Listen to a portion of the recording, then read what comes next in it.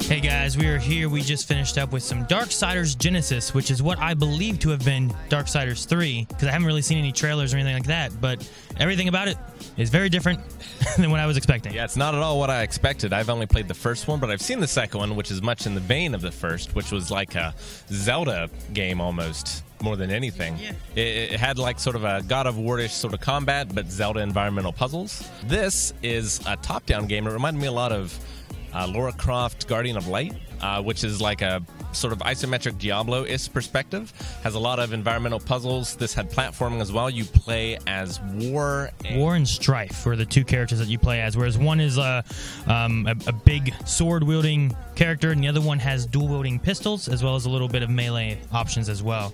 I played the Lara Croft game, Guardian of Light and Temple of Osiris. It did play very much like them. I thought it was pretty good. I had trouble though with like some of the platform mechanics of like going around and jumping, which was probably my biggest complaint about it. I had a couple issues with that. Sometimes like the foreground got in the way a few times as well. You know, I'm not sure how far away it is from release necessarily, but I had a lot of fun with it, and especially if it's two players co-op, then I really want to check it out. Yeah, and the gameplay that we had, there was a single-player storyline going through. We did a dungeon and a boss. In that, you could switch in between War and Strife.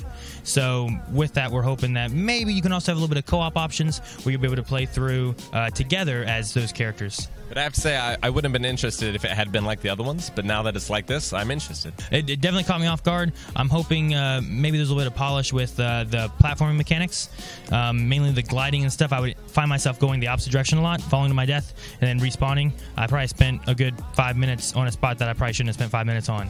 But besides that, I thought it was pretty good. I like the combat mechanics. I enjoyed the boss battles.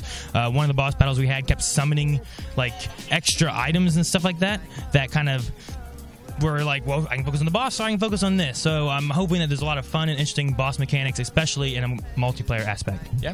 All right. Well, if you want to check out more stuff for E3, be sure to subscribe and keep an eye out on the channel.